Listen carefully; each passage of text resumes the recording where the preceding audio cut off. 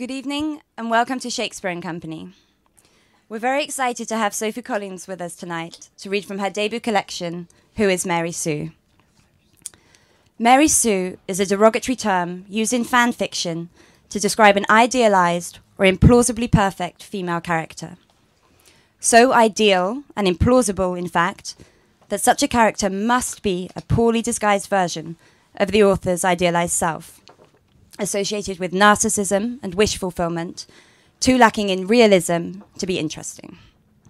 But tonight's Poetry in the Library guest, Sophie Collins, confronts and questions this epithet, this designation, why, in fact, this definition exists, and why it shouldn't. Through a collage of different voices and forms, blending fact, fiction, verse and prose, Who is Mary Sue re-examines assumptions about female identity, self-representation, creativity and authorship that have continued unchallenged for so long. Who is Mary Sue was one of my favourite collections published this year. What I loved was its intelligence, its relentless pursuit of truth, and its expanse. Instead of rushing towards an answer, Collins' poems linger, multiply, and interact in a dialogue that addresses the reader at the same time. The book's message is urgent, yet its method is unhurried. The force and strength of the voices don't come from outburst or fury, but from their honesty and willingness to be exposed, to admit the paradoxes of self-expression. Sophie Collins grew up in Bergen, North Holland, and now lives in Edinburgh. She received an Eric Gregory Award in 2014. She is a lecturer at the University of Glasgow and was recently made a Fellow of the Royal Society for Literature. Small White Monkeys, a text on self-expression, self-help and shame, was published by Bookworks in 2017 as part of a commissioned residency at Glasgow Women's Library. Her first poetry collection, Who is Mary Sue, was published by Faber and Faber in February 2018 and was named the Poetry Book Society's Spring Choice. Nick Lezard has said in The Guardian that Sophie Collins, at the beginning of her career, has enormous promise. Jane Cuttle says of Who is Mary Sue, a startlingly original text that requests a different mode of reading, one that encourages avoiding labels and easy conclusions. Readers will emerge more interrogative, more invested in the stakes of sexist, limited criticism after finishing this corrective and captivating debut. In Poetry Review, Alexa Winnick calls the collection an urgent interrogation of the cultural conditions that continue to suppress women's voices, a much-needed work of stunning feminist complaint. We're thrilled to have her at Shakespeare & Company tonight, so please give it up for Sophie Collins. And to begin tonight's event, Sophie Collins will read from Who is Mary Sue before we discuss the book in more detail and invite questions from the audience.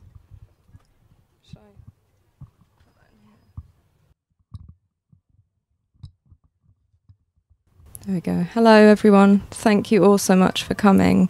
That was quite an introduction.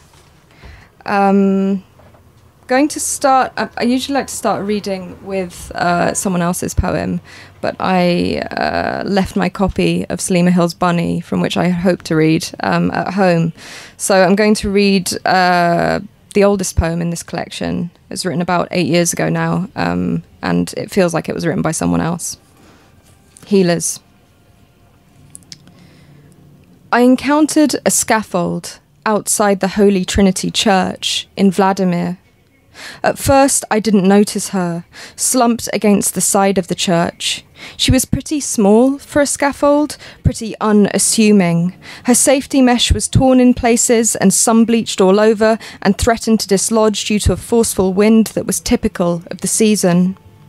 She was shaking. She was fundamentally insecure. She told me that good foundations are essential, but that the men who had put her together hadn't taken advantage of the right opportunities. Now, each day, someone came by, called her unsafe and also a liability, and then left, failing to initiate the dismantling process that, yes, would have been painful and slow, but kinder. International visitors to the church blamed her for the mess of tools and rags on the grounds and for the fact that they could no longer see the church's celebrated mural depicting St. Artemy of Vicola, unusually pious, highly venerated child saint killed by lightning. His dead body radiated light, never showed signs of decay, and was in fact said to have effected multiple miracles of healing. I said comforting things to the scaffold, but she only seemed to lean more heavily against the side of the church. We are rarely independent structures, she said, before she dropped a bolt pin, which released a long section of tube, which released another bolt pin, which released several wooden boards, which scraped another tube, and made an unbearable sound. Oh, hello. So Mary Sue is a book that I find quite difficult to summarize or to give a succinct account of. It's a poetry collection and it contains lyric poems, prose poems, but I'd also describe it as a poetics. So those lyric poems are punctuated by what I'd call, for want of a better term, lyric essays. And some readers have said that they feel that those essays are sort of instructing them on how to read the book. One reviewer in the TLS said that he felt chided by the book, which pleased me. So I'm going to read the title piece that Sarah mentioned, Who is Mary Sue, which is about the presumptive politics of writing, as has been said. And then I'll go straight on to a long prose poem, which sort of winds throughout the book, called The Engine, which I'll read in its entirety. And there's not a great deal that you need to know about The Engine, other than that it comes in 3 parts. Those parts aren't sort of demarcated in any formal way, but are marked by a sort of change in context. Who is Mary Sue? Coined by Paula Smith in 1973, Mary Sue is a pejorative term used by writers and readers of fan fiction to describe protagonists who are believed to be thinly disguised versions of the fanfic author's idealized self. There is no outright consensus as to Mary Sue's character type. Invariably, however, Mary Sue is female. She is said to be difficult to identify with, poorly constructed, and without depth. She is associated with narcissism and/or wish fulfillment. I read that fear of creating a Mary Sue may be restricting and even silencing some writers. I don't know if I should be sending this to you, wrote one young author in her cover letter to a magazine. I'm afraid it's a Mary Sue, only I don't know what that is. On the iconic cover of her book, How to Suppress Women's Writing, Joanna Russ lists in a large italicized tangerine font a set of common objections to female-authored works. Among them, she wrote it, but look what she wrote about. The bedroom, the kitchen, her family, other women. She wrote it, but she isn't really an artist, and it isn't really art. It's a thriller, a romance, a children's book. It's sci-fi. Inside, men and women, whites and people of colour, do have very different experiences of life, and one would expect such differences to be reflected in their art. I wish to emphasise here that I am not talking vis-à-vis sex, about the relatively small area of biology, but about socially enforced differences. Russ shares an anecdote. She is on a creative writing MA committee of 3 professors. The other 2 professors are male. The committee has the unenviable task of reading approximately 200 manuscripts during the university's admissions period. In part 1 of the anecdote, Russ recalls disagreeing with her 2 male colleagues on the believability of a short story by a woman, which ends with the female protagonist lying in bed next to her sleeping husband, wishing she had the courage to mutilate him with a piece of cooking equipment. In part 2, Russ remembers being impressed by a woman's poem in which a girl returning home from a date with a boy she does not like, throughout the evening the girl has had to work at it, opens the white refrigerator in her mother's kitchen to find that its interior is entirely covered with red cabbage roses. The male professors find the anger of the story's protagonist overstated, and the poem's essential image unrecognizable, disengaged. Neither woman is admitted to the creative writing course. Russ again. If women's experience is defined as inferior to, less important than, or narrower than men's experience, women's writing is automatically denigrated. She wrote it, but look what she wrote about becomes she wrote it, but it's unintelligible, badly constructed, thin, spasmodic, uninteresting, etc. A statement by no means identical with she wrote it, but I can't understand it. In which case, the failure might be with the reader. Thus Mary Sue becomes, in my eyes, an unwitting embodiment of the double standard of content.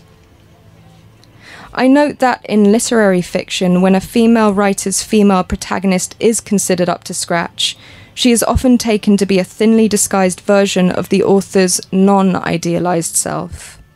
Something like, a woman who tries to invent in literature will fail, whereas a woman who succeeds in writing is believed to have done so to the extent that she has been able to accurately portray the details of her own life.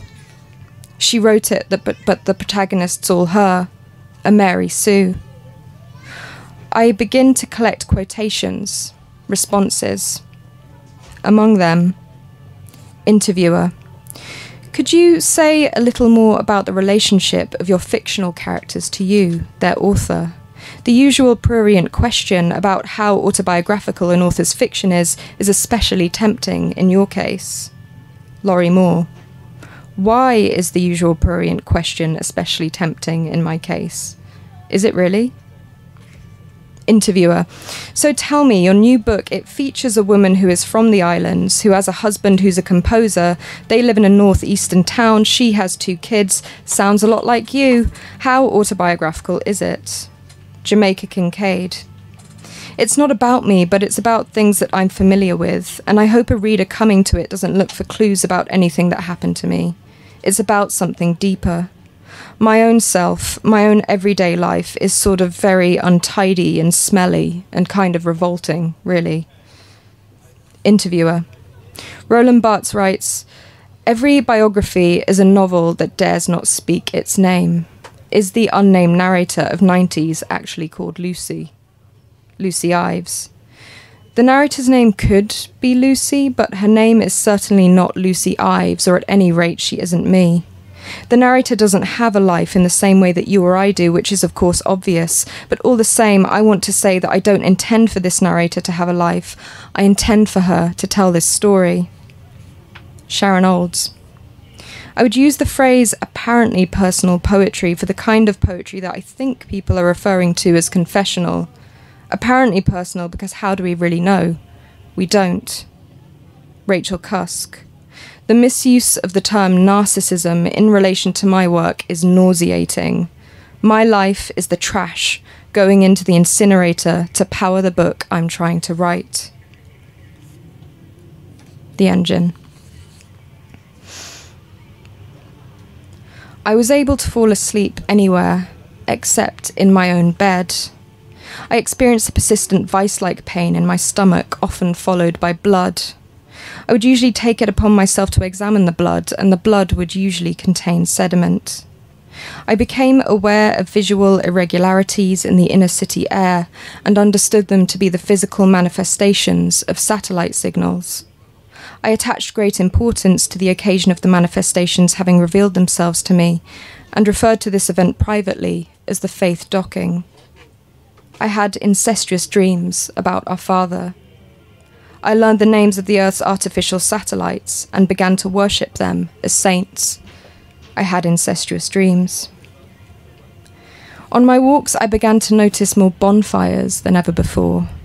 I was reluctant to speculate on a cause, but the hillside fields were plainly covered in scabs. Horses roamed outside the stations like dogs, and with the versatility of dogs. They maintained, however, a horse's incuriousness. My only reading was of signs, but I read a lot of signs. I began to recognize myself in glinting motes across the city's floors. A theory about perennially leafless trees, They are petrified angels. On a particular morning, I woke with cold lips and nose and the desire to bite down onto raw clay. I thought again and again about the curdled smell and texture of disposable nappies, though I'd never touched one. Outside, the heat carried itself in drifts. I noticed how the satellite signals would stick to the cold streams, whereas people tended to follow the warm. I was halfway out on my walk to Minto before I remembered my birthday. I was standing in a field watching two identical piebald horses feed off the same bit of forage. I thought I might be experiencing a medical emergency. I couldn't perceive any difference between the horses, and my boots were stuck to the ground. I should have worn trousers. I got a tick, pulled it out wrong, and left its leg inside my leg. I sat down, but instead of getting maudlin about it, I decided to welcome it. I sang, "Its legs inside my leg," to the tune of "The Farmer in the Dell" for a few rounds, and picked at it for a while with a key without looking, quicker and harder as the nerves died off. By the time I looked back at the wound, it was awful, the size of a disc, and deep. I headed to the sea to wash it. There was a stone on the beach, and the stone was important. When I picked it up, I realized I could not go back to the city. There were feathers on the beach, and the feathers were our father. I picked them up to make them part of my inventory. They smelled sweet, like airborne diseases. Also in my inventory, a bottle opener, a menstrual cup, a lighter, a colouring book found at a bus stop, a cordless rape alarm. The colouring book was esoteric. I could ask it questions and it would find a way to answer. Example, I once asked the book whether I should enter a church that I had found. I closed my eyes and opened a page of the colouring book at random. It was the page that showed a chimney sweep doffing his hat. The doffing was a welcoming thing. It meant that I was welcome to explore the church. While bathing in a creek, I found a bag of ham, its plastic bow tie handles wedged under a rock. I broke into the bag, peeled off a small pink piece, and put it in my mouth. The ham had the feel and taste of wet tissue paper. I spat it into the stream, even though I was starving, and discarded the bag. I cried for myself as I watched the pink mush travel away on tiny bubbles of saliva.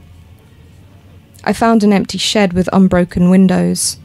I counted myself lucky and lay down in the dog bed that was on the floor with a tarpaulin sheet for cover. I fell into a heavy sleep and dreamed a procession of purebreeds, 2 Dalmatians side by side, an Afghan hound, and some smaller ones like a Shar-Pei with breathing problems. You could hear it in the panting. When I woke from the dream, there was a dog right over me, a mongrel with cataracts. The mongrel stayed looking for a moment before leaving, unhurried.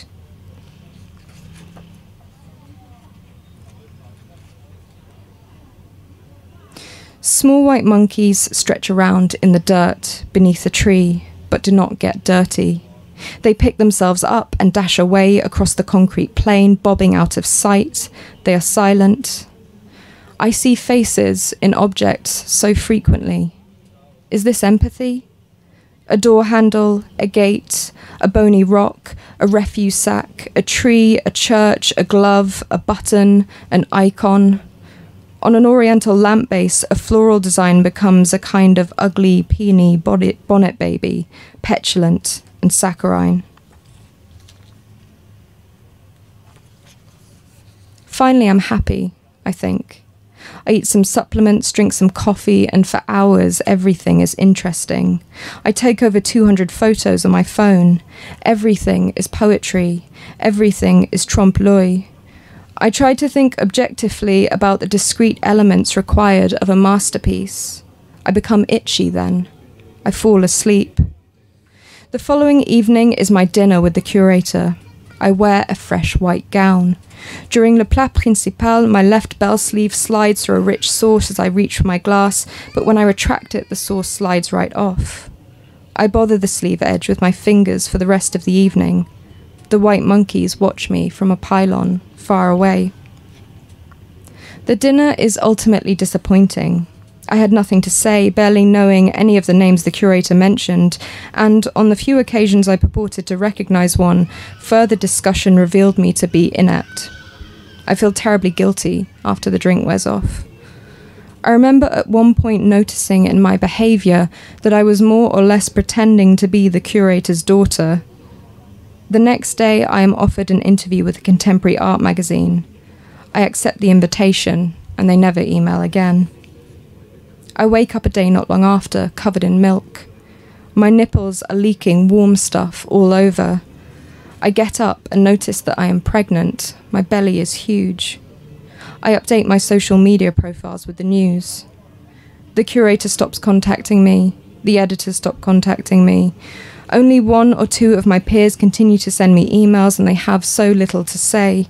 They ask for updates on me and the pregnancy, but the interest is all feigned.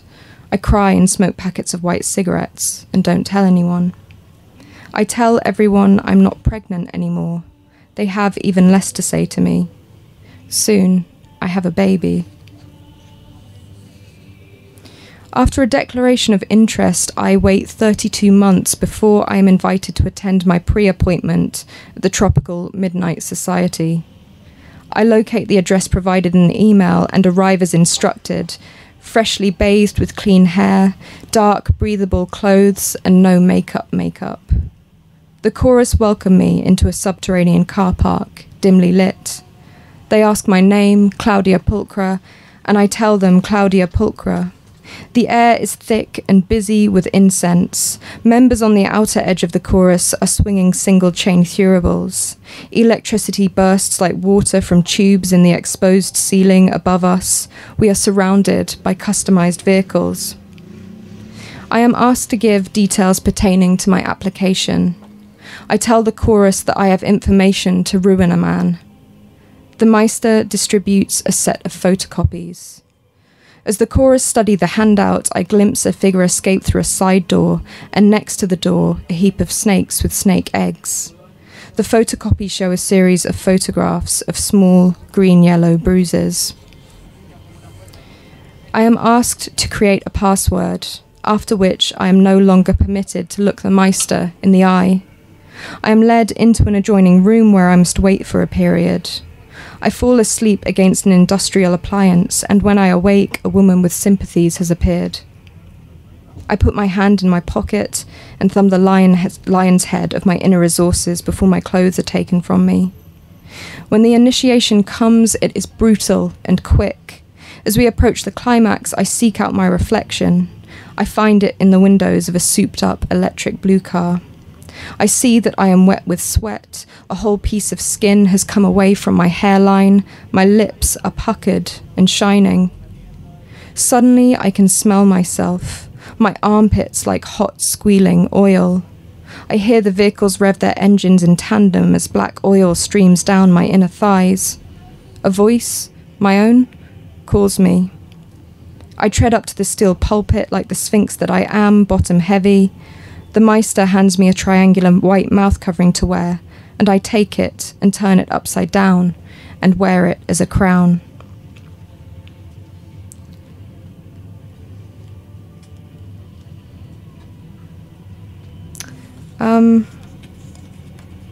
Another one of the shorter poems. This poem takes the form of a letter addressed to number 24601, which I think would usually reference Jean Valjean, but in this instance has a slightly different point of origin.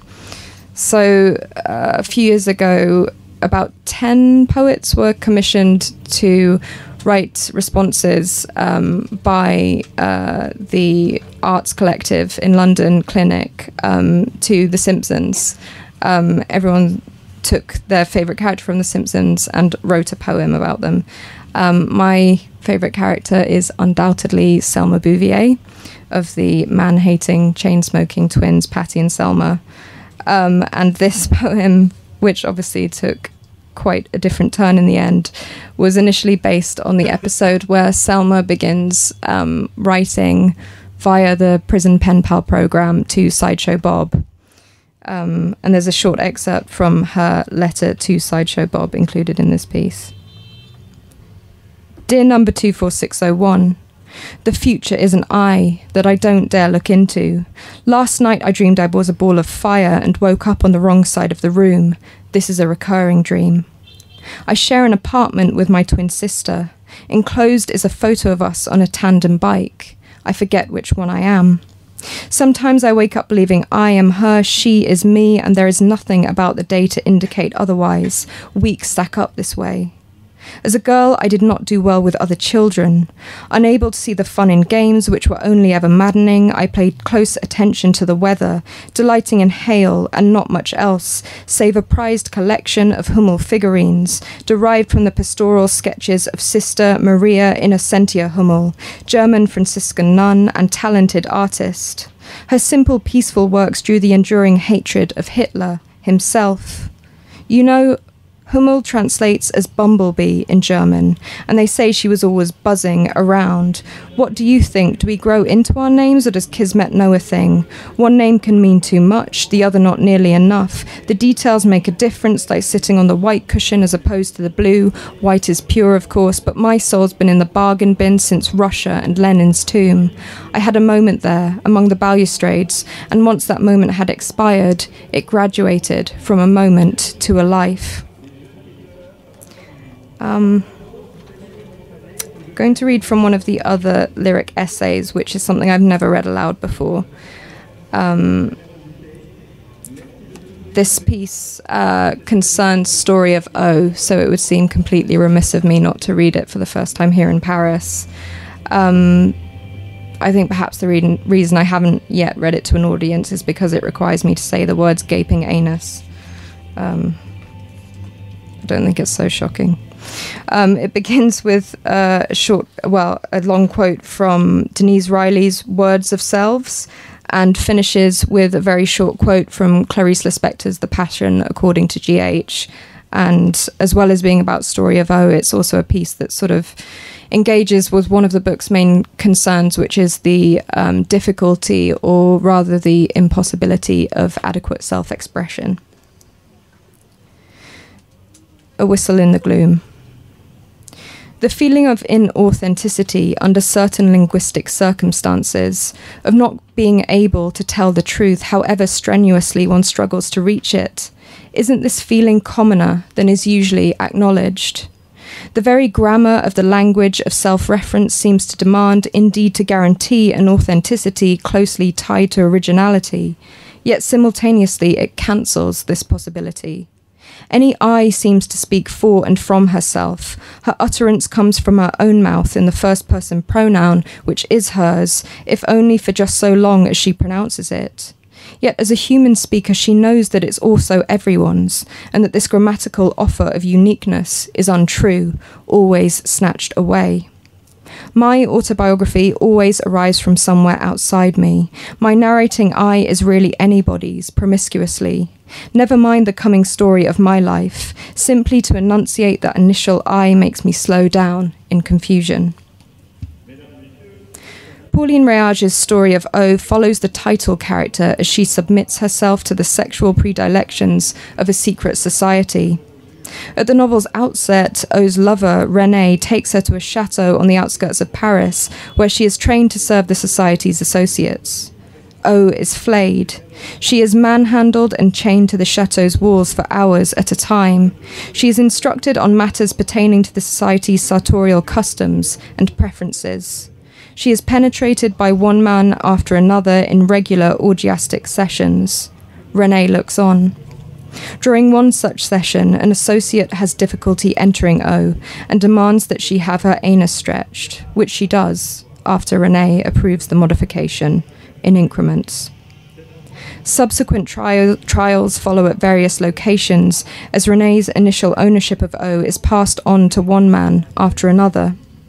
O's second owner, Sir Stephen, has one of her labia pierced and adorned with a series of rings that form a heavy chain. To the heavy chain is attached a small disc engraved with a motif that signifies O's subjugation.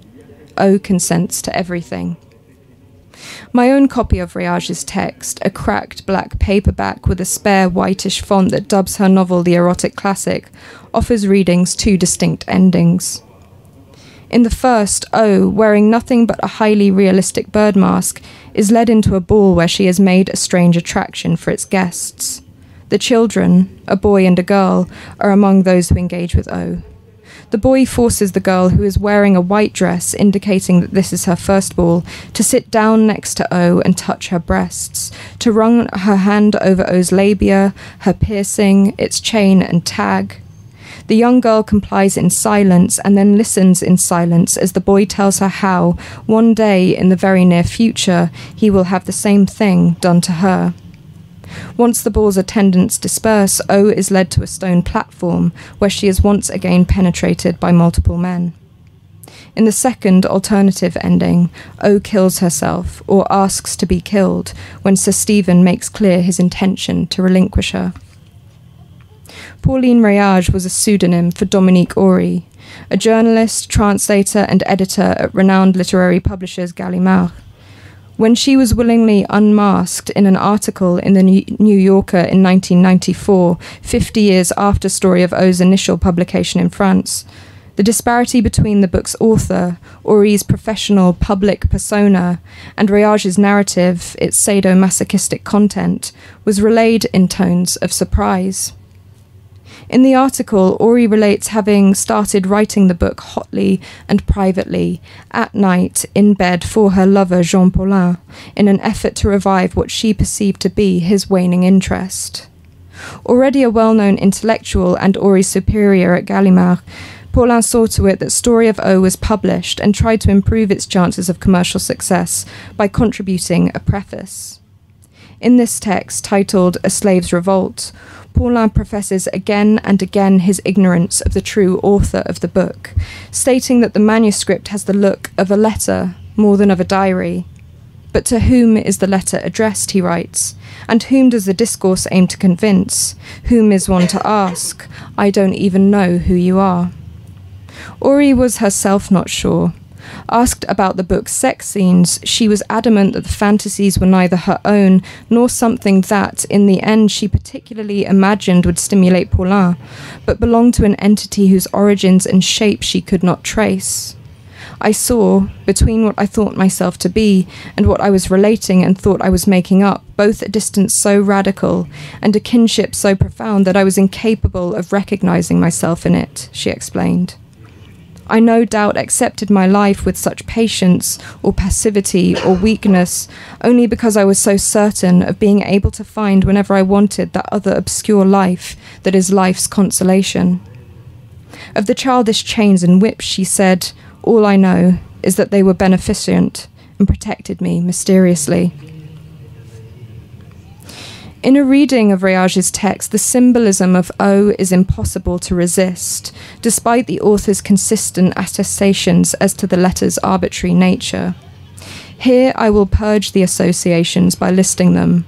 0, none, an exclamation, archaic, a lament, archaic, an interjection, archaic, a circle, a ring, any body orifice, including a gasping mouth or gaping anus, and, more tenuously, the grand rooms and dungeons to whose walls O is fixed. A mirror, an eye, a wound. O was originally named after a friend of Réage's, Odile, a moniker shared by Pyotr Tchaikovsky's Black Swan and Odile of Alsace, patron saint of good eyesight. Shortly, however, Réage found herself unable to project O's experiences onto Odile, and so erased the majority of the name, rendering her protagonist an initial, a conspicuous lack. Initial, from the Latin for standing at the beginning. At the beginning of the book, O is not standing but sitting in a car, a cab, her skirt gathered up in order to allow her bare genitals to rest directly on the vehicle's leather upholstery. Before I know the details of its origins, Story of O is a book I treat as an artifact, a ruin I explore for its beauty, its strangeness, its shattered intimidations. I rub my open palms across its scaly parapets while looking out at the developing world I usually inhabit. During one such visit, O seems to affect its own modality, to constitute a part of speech other than its designation as a proper noun. O heard a whistle in the gloom. O placed a new log on the fire. O listened and trembled from happiness. I type out these disembodied phrases and read them again and again until, whimsically, and for moments at a time, I allow myself to comprehend O not as an initial, but as a personal pronoun, a Rubenesque alternative to I, an innovation in grammar signifying a tacit acknowledgement of the paradoxes of self-expression, a room to live and breathe in with some honesty. I recently read in another poet's poem a passage that claimed apparently impersonal poems as the byproducts of trauma. I witnessed, noiselessly, a thought forming. I watched it take shape as one watches a small movement in the distance, with a fleeting sense of calm. I read the passage again and I understood it. I understood it and I felt the shame rise. I knew that the poet was right, and I knew that she was absolutely wrong. Creating isn't imagination. It's taking the great risk of grasping reality. I'll just finish with 2 shorter poems from the book. Thank you for listening. You've been a very patient audience. This poem is a reference to Salima Hill, who I mentioned briefly earlier, and her collection Bunny, and it feels particularly apt for me to read at the moment, referencing, as I think it does presciently, the sort of hellish news cycle that we're stuck in at the moment, and the ways in which women's testimonies are being disbelieved. Bunny. Where did the dust come from, and how much of it do you have? When and where did you first notice the dust? Why didn't you act sooner? Why don't you show me a sample? Why don't you have a sample? Why don't you take some responsibility for yourself, the dust? Personally, I've never suffered from or even seen the dust. No one I know has reported issues. These are facts. The difference between us is the difference between facts and lies. You tell lies. Not only do you lie about the dust, but you lie about or altogether conceal your reasons for having fabricated such a complaint. Any reason I can conceive of that might have prompted you to fabricate such a complaint is unrelated, and in any case is of your own doing. Have you considered the impact of your complaint on the ones you love? I recommend you write out your issues with the dust in a draft email and then delete it. You need to forget about the dust. There's simply no alternative for you. Do you want to lose your children? I met them earlier in the foyer, if you remember, and they didn't cough once. Don't blame the dust for your poor parenting. The dust is not an autonomous entity. The dust appears, if anything, to be synonymous with your own sense of guilt. And if that's true, then all is dust. These words, Bunny.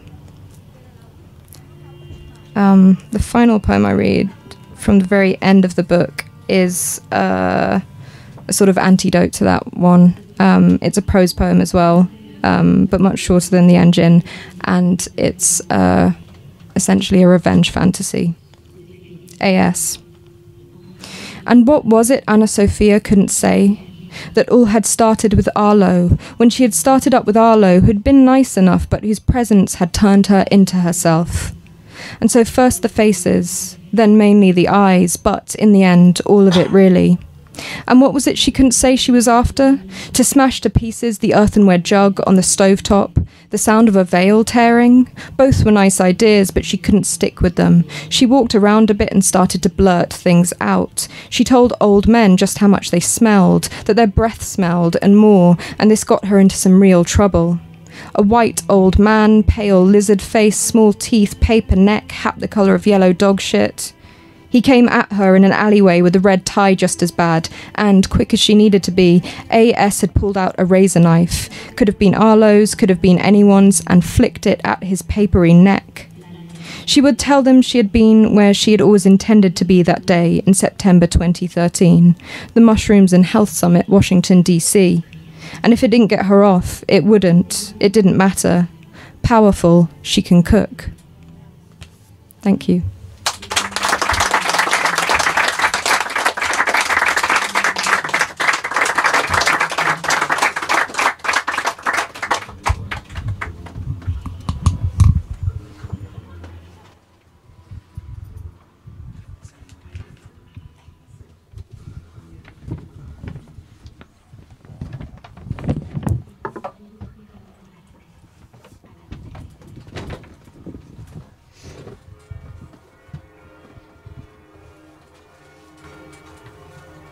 Thank you for the reading, Sophie. The narrator in the title poem, who is Mary Sue, says, "I begin to collect quotations, responses, and the book feels to me like a sustained, developing investigation. Could you tell us how it came together as a collection?" Yeah, so we spoke... Hello? Hi. So we talked about this a bit briefly earlier, and I was sort of saying how I think for a poetry collection it was a slightly unusual origin story in terms of its having been more or less commissioned from an excerpt of poems that was about 20 poems long, sort of pieces that I'd written over a period of 5 years or so. And then sort of more in the way of a novel, the book itself was commissioned. And I think at that stage, I was aware that I didn't want it to be sort of a mere collection of poems written over a certain period of time, as it currently was, but that I wanted it to attempt something somewhat more ambitious. So that was when the sort of extended fragmentary essays came in. They felt like they were drawing lines between the already existing poems that possibly wouldn't have otherwise been drawn by readers themselves.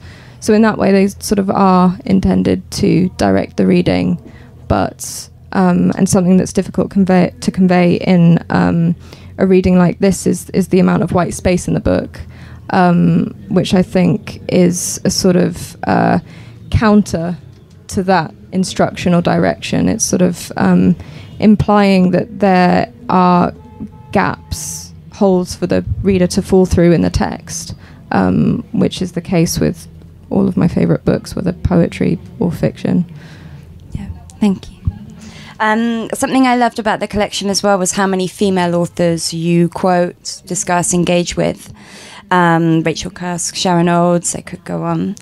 And I think we all probably grew up with what was a predominantly male canon. And I was wondering if you could talk about your reading habits and if they've changed. Yeah, I think, like, as you say, and as we've read in interviews with writers that I really admire, people like Elena Ferrante, we sort of talk about the internalized misogyny that you grow up with as a woman, and, you know, even as someone who reads a lot at a young age. So like Ferrante or Natalia Ginsburg or any of these other authors, I was reading only men as a teenager, and I think certainly had misogynistic ideas about women in society in general, and definitely viewed women's writing as inferior, whether or not that was something that was consciously articulated or not. So I think in my early 20s, quite a few years before this came out, I started reading exclusively women, and that's something that I held up until very recently, which is why I was very embarrassed to show you the Knausgaard book the other afternoon, because it feels like breaking that sort of edge with perhaps, you know, the most prototypically sort of male author out there. So I think that is the discussions in the book are the sort of natural consequence of that drastic shift in reading habits. Yeah. And the book uses many different forms, sometimes more formal poems and sometimes more unusual. For instance, Who is Mary Sue, using sourced interviews, and Ed, where most of the poem is just a footnote.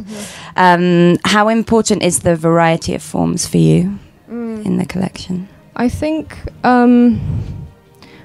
when I started writing a lot of the work in here, I was living in Northern Ireland, and obviously there's a huge heritage there when it comes to form, and I'm aware of a lot of other writers my age who find form, set form, that is, a way to get into writing poems. But I think for me, it's often felt a sort of limiting parameter, and I think with poems like Ed, where, as you say, the majority of the poem takes place in the footnotes, it just feels like following the poem to its own natural conclusion, rather than providing myself with a sort of preordained form that I then have to sort of fill in the blanks. That feels like an incredibly reductive account of the way that form can work, but I think it's, for me, it's just about trying to sort of access the truth in the poem and to follow that to whatever form it ends up taking. Yeah. And I think a part of the reason that I've kind of felt able to do that is to do with not having grown up in the UK. I think a lot of sort of poets my age and whose work I admire a great deal definitely sort of feel the weight of influence in the form of, the Anglophone canon. But it's, although obviously it's something I'm aware of and studied at university, it's something that I felt was less imposed on me at school age. So I think I felt perhaps more comfortable flouting certain rules. Yeah. I noticed that many of the poems as well mention or depict saints and miracles in the collection, and I can see a link between idealization and Mary Sue's and saints, but maybe you could explain more clearly why they're so present in the collection. Yeah, there's no very clever answer to that. I think reviewers have said some very clever things about purity and subjugation, but I simply became, in this sort of almost very conscious effort not to write personal poetry, interested in religious iconography. It seemed just a really sort of rich source material, and a lot of the extended metaphors that came out of writing about that type of imagery again felt really sort of open to some of the concerns that I had that again might not have been consciously realized, but were sort of latently coming out in these extended metaphors, like in the Healer's poem. Okay. I'm aware we don't have so much time left, so I'd like to move on to leave some time for audience questions. Does anyone have anything they'd like to ask Sophie Collins? If you just put your hand up, then someone will come around with a microphone.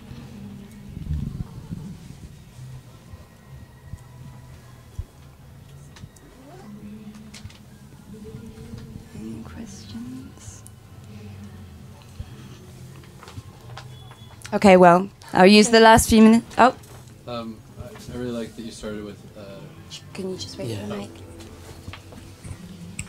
I really like that you started with a poem that you said was the oldest in the collection, and I also really like that, as you said, non-personal poems with different speakers. So I was wondering if there's a relation, like maybe something to be learned from the relationship between the speaker in the first poem versus the speakers in the poems that are more recent. More recent in the collection. Yeah, more recently written in the collection.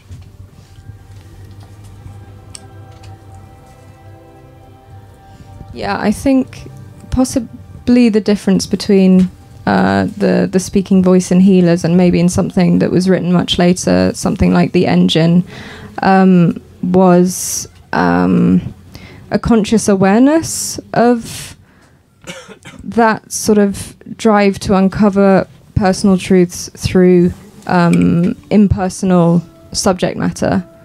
I, again, to refer back to Salima Hill, was reading a lot of her work and a lot of interviews with her, and she's someone who's sort of described as a surrealist poet, and I don't think that's quite right. For me, her poems, although they sort of recast people in her lives as animals or they change the gender, they're intensely personal. And I think perhaps I have become a more personal writer in that way, but I think, much like Salima Hill, I'm only able to, I feel, access the emotional truth of a situation by fictionalizing. I think to describe something, a real event, perhaps a traumatic event, in a direct way, somehow removes its charge. And I think maybe that sort of fictionalizing of the real is what I'm moving consciously towards in the newer work. Are there any other questions? Hi. Sorry about that. The comment you made about the review that you got from the TLS about the more kind of didactic essays as being kind of sort of chiding. Of course that it's condescending and that's irritating. But also, do you get the sense that it's wrong also in that it ignores that there is kind of a desire among readers for books that sort of come with like an internal like critical apparatus, because I think at least a lot of the young writers that I meet are kind of tired of that old adage of like show don't tell. I think there's a real kind of desire, like a palpable desire for like, no, just tell us what's going on and I want to hear you talk about it because that could be really interesting too. Yeah, I mean, I think that's certainly the way that I've approached writing the book is reflective of my own desire for a book that functions in that way. And I do think they exist. I'm thinking of someone perhaps like Lisa Robertson, who sort of tells you what she's doing as she's doing it. And again, I think all of my own favourite contemporary poetry is intensely self-reflexive in that way. And although the reviewer did say he felt chided, I felt that it was interested rather than a sort of negative comment. But yeah, I think that's a great observation. Thank you. Are there any more questions? I think that's all we've got time for. But do stick around, have a glass of wine. We've got plenty of copies of Who is Mary Sue for sale, and I think Sophie would be happy to sign them. Yeah. You can get the book here, but please do remember to pay for it downstairs before you leave. So one more time, I'd like to thank Sophie Collins.